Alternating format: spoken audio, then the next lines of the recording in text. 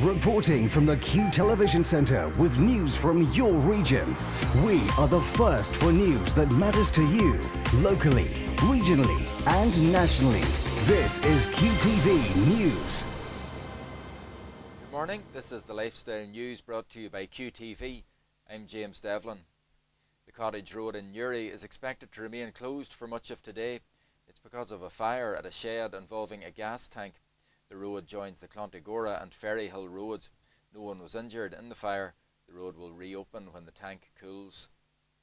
Police in Newcastle have seized cannabis with an estimated street value of £24,000. It follows the search of a property in the town last Wednesday.